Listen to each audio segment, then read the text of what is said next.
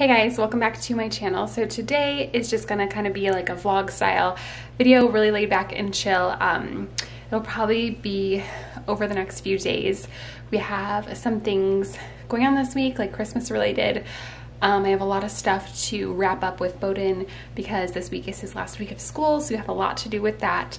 Yeah, so I figured I would just take you along and show you what we have going on. Alright guys, I just getting ready to put this out for the morning, and I realized I never showed you guys our basket for this year. So we started doing this I think like 2 or 3 years ago. I think this is our 3rd year doing this. It's for all of our delivery drivers, and we leave this out on our porch every single day. I bring it in at night, and usually we just like put chips, we got Pringles, we got these P3 protein packs. I started doing this last year, and luckily we live in the Midwest where it's cold out, so we can put like refrigerated items outside because it's like 30 degrees outside. Obviously, if you live where it's warming, you can't do that, but we do Red Bulls. This was a really popular one last year. Some iced coffees, and then we put some pop in here. And we have been doing Gatorade too, which is really popular, but we're out of Gatorade now, so I have to go buy some later on this week. But this is what we have in our little goodie bag today, and our delivery drivers really like it. Honestly, we order, I'd say probably 80% of our gifts, our Christmas gifts, online. So we are constantly getting packages. So I think this is just a little nice thing to do for your delivery drivers to help them out. I know this season is like their busiest season ever, and they're working around the clock. There are times where we get packages delivered at 10 o'clock at night. So I know these guys are working around the clock and they're super busy. So any little thing to make them smile and make their day go a little bit smoother and help them out is always appreciated. Guys, I'm so excited. Look what finally came in. It's our Christmas cards. I think they turned out so cute. I made them on Canva because I didn't want to pay a ton of money for like pre-made ones. So I made them on Canva, and I just had them shipped to me, printed and shipped, because last year I printed them through Walgreens and through Staples, I think was the second one. No, maybe not Walgreens. Yeah, it was Walgreens. Yeah, so the first one was through Walgreens, and it was such bad quality. I returned them because I was so unhappy with them. They literally looked like just horrible, like grainy and just really bad. The coloring was super off. So I did it through Staples the second time because I needed it next day, because obviously I am such a late planner. I'm just so bad at planning, pre-planning. But this time I was like, you know what, I want to like print them through a better like company. So I chose Canva, and I did the faster shipping, which by the way, it still took like 7 freaking days, but it wasn't Canva's fault. It was definitely FedEx's fault because it was lost these were lost for like 4 days. They were not moving. So I thought we were going to be screwed, but they showed up today.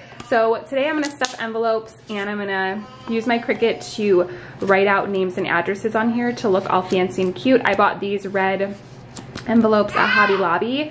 And yeah, we're gonna stuff Christmas cards, so let's do it. I mean, the background, I'm dead. Okay guys, so I'm gonna show you how I usually do this. So to write with the text, open up your text, and this is the one I'm gonna use. So for this one, I'm gonna use a thinner one. It's called Daisy, I believe. Where is it? Daisy Ray. So I downloaded this off dafont.com.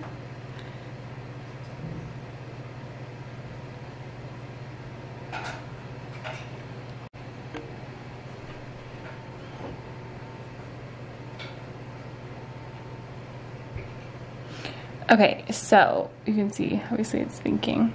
Okay, so I'm gonna type out a name. I'm just gonna type out a random name, and then I make it bigger. So this envelope is 7 by 5, so you know, I try and center it. Obviously with ours, like the ones that we're actually mailing, not ones that we're just physically dropping off, I put the name and the address, and then we'll put our name, like our mailing address, in the corner. Obviously I'm not gonna show you guys that one just for privacy purposes, but yeah, so that's how I do it. And then of course you want to go through to edit and make sure that it's not cutting. This says that it's going to cut, so you want to change that to draw. I'm hitting pen, so it will draw it, and now you're going to click make it, and again you want to center it, so 7 by 5. So I'm approximate. I'm not super like picky with it being exactly in the center, so I just eyeball it. I'm not a perfectionist, that's for dang sure. So then you're going to hit light cardstock. And then you're gonna put your envelope on your mat. I'm using a standard grip mat. Just make sure it's pushed down really nice and good. And then you have to insert your pen. So I'm just using the 0.4 fine tip pen. And you're gonna enter it into the A slot of your Cricut. Hit the arrow. Hit the C. And that's it. And how cute does that look? It looks like it's like handwritten, doesn't it? Nate was telling me last night because I was doing all the ones with like our mailing address on the side, and he's like, it literally looks like you hand wrote that, and people are gonna think that that's your real handwriting. So yeah, pretty cute. Now I'm gonna get to stuffing.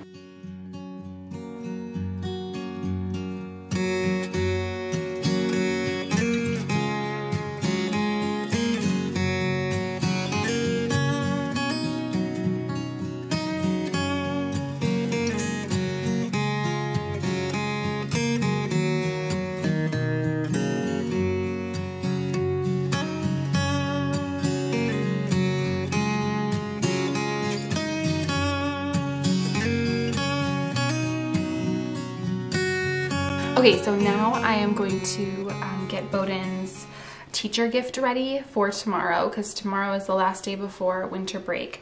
So on my Cricut, I wrote out the teachers' names all nice on the envelopes. Obviously, I'm covering the names. And then what we're doing this year for them is a gift card. There's 3 of them, so I have his main teacher and then 2 other teachers that help him out. So we did $15 on gift cards for each of them. We're just putting them in this little card, and I'll have him sign it. And then we're doing coffee. I got this caramel one from Starbucks because it sounded delicious. And these little mini Bailey's bottles, I thought this was so cute. So I'll just give one to each teacher. Little Bailey's and coffee, and then a little gift card to go with it.